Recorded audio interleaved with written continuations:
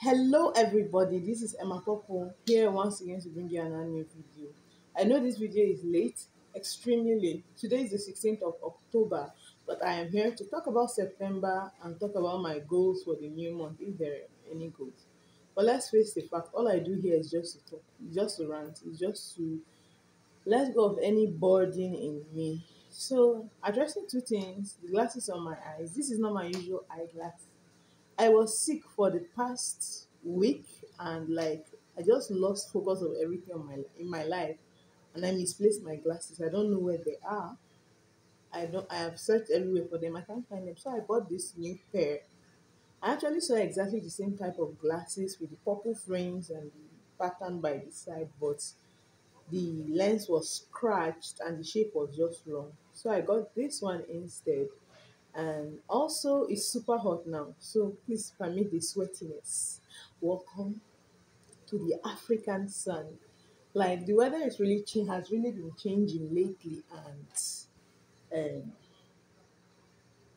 it's kind of sad that the rainy season is almost over. But that's one thing about life. Life is all about season. Things come and things go. And that seems like a perfect segue to talk about September and my life so far. So around this time last year, I was thinking like, okay, around this time last year, I was thinking about my scholarship and I was looking forward to how that my life would change and how something would work out in my life and how I would start putting things together and start actually moving forward. Now, by this time last 2 years, there was no scholarship, no job, no nothing. So I was just wondering what I would do with my life. And I was actually thinking and saying that, okay, if I had a job that paid at least 50,000 naira, I would save this, I would do this, I would buy this, I would write this, I would monetize my blog and just use that to do something with my life. Like it felt as if everything that was wrong with my life was because I didn't get that one chance. And like I spent all that time looking forward to getting that chance. But like one thing I've learned now is that life is so different in the theory to the reality. Like, wow, last month, September, apart from my birthday, I'll talk about that later, my birthday, but September was, it was difficult. It was a very hard month for me. I was stressed, I was sleep deprived, I was tired, I was restless. Like every morning to pray in the morning was like the only time that I can sit still and meditate, and then I'm off. I'm in school, like working upstairs, downstairs. I'm managing three classes at the same time. I am dealing with troublesome students. I'm setting assignments. I'm teaching news. I'm teaching CRS. I'm teaching home economics.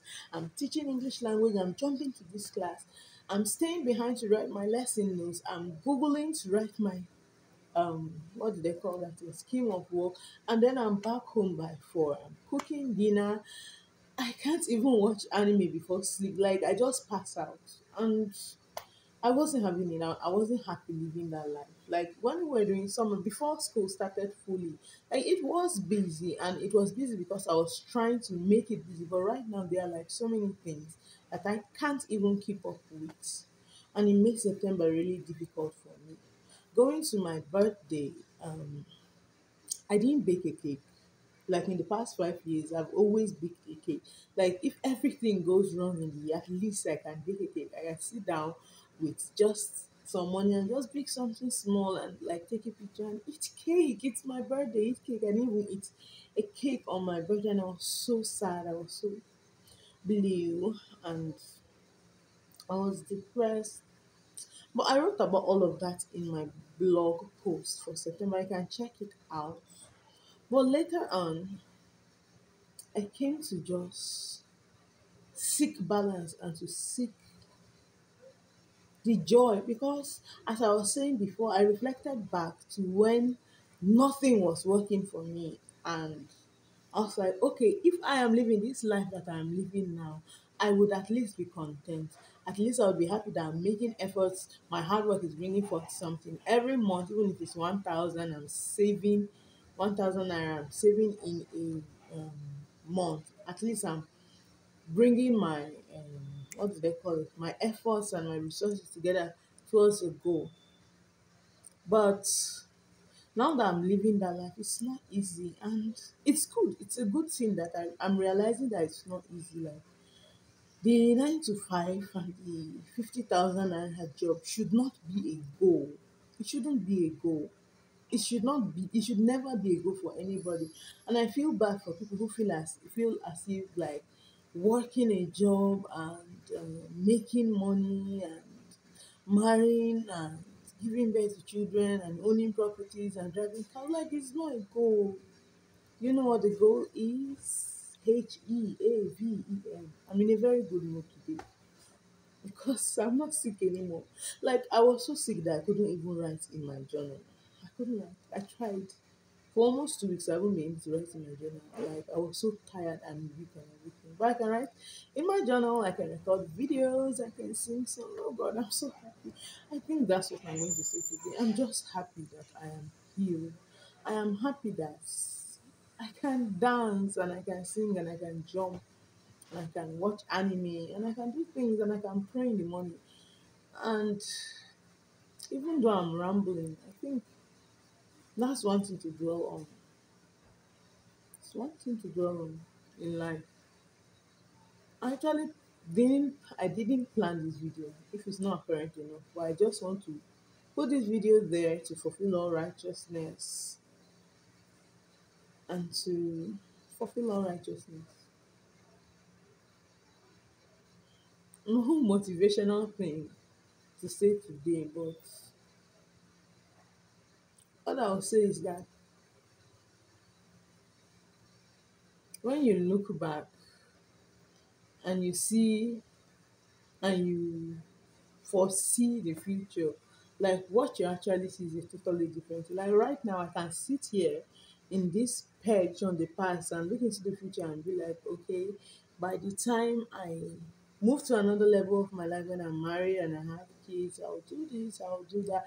Things will go like this. But God has shown me so many ways that there is no point planning anything.